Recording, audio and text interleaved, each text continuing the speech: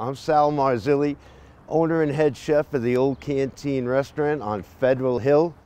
Today I'm going to take you inside for a tour and we'll take a look at what everybody's been talking about for 70 years.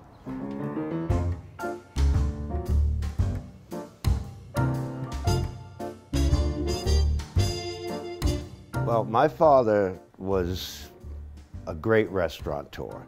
He opened his business in 1956. This is the dining room and nothing has changed. It remains the way it was in 1956. My big question when I was young, when I asked my dad, why the color pink? With the pink lighting in the dining room and the pink walls, gives a reflection on people's skins and it makes their skin look a little healthier. My dad was tough. He was tough on me as his son, learning the operation. And to the day he died, it had to be his way, and I respect that. On a Saturday night, a busy, busy Saturday night. The dining room in here is more or less a play. It's like going to the theater. It's where everything has to be just perfect. Once you get behind those doors in that kitchen, it's a whole nother world. I on a veal cacciatore. That's where you hear sometimes the foul language. That's where you hear a little bit of screaming and laughing and joking. So it's like night and day between the two things that are going on in this business, all trying to create this play. It is pretty much organized chaos.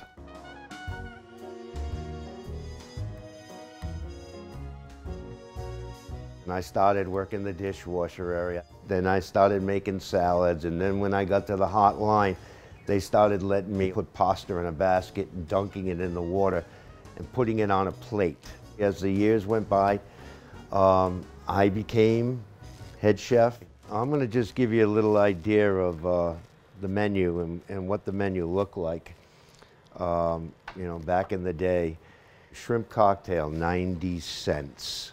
This dish right here, the broiled tenderloin steak with mushroom caps. Now if you look at our menu today, it has veal tenderloin steak a la Frank. Until I hear you at the door. And that was named after Frank Sinatra, because he used to come here quite often after he did his shows at the Warwick Musical Theater or down at the Civic Center. He used to come here for dinner. Saturday night is the loneliest night of the week. All right, now we are at the bar or the lounge. And if these walls had ears, there's been all kinds of characters, the politicians, some of the people from Federal Hill that may be a little bit on the nefarious type. Bookmakers have been here in the early days. Raymond Petriacca was born next to my father. They were born on the right on the same block. So they grew up together, going through grade school together. They were friends. And they'd be sitting next to the mayor or a judge. When they're in the old canteen, they're here to have a good time, eat, drink, and be merry.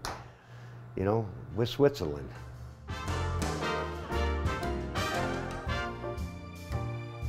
This is the table that Buddy Cianci, and the chair that Buddy Cianci has, well, sat in pretty much right back to the middle 1960s.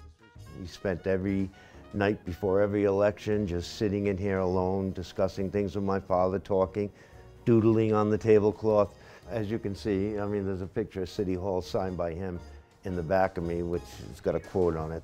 Just remember, the toe you step on today may be connected to the ass you have to kiss tomorrow. Typical Buddy Cianci quote. For a couple of weeks after his funeral, we left this table empty with a candle burning on it, just in memory of him.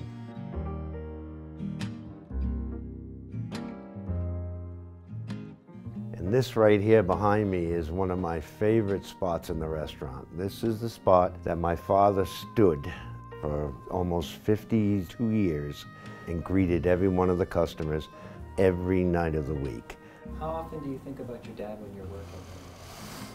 Every day, every day. This is his baby. I mean, this is what he created. When I was younger, my father pushed me away from this life, but I won out. I've been here, 47 years. I've been married almost 40 years now, and I have 2 children.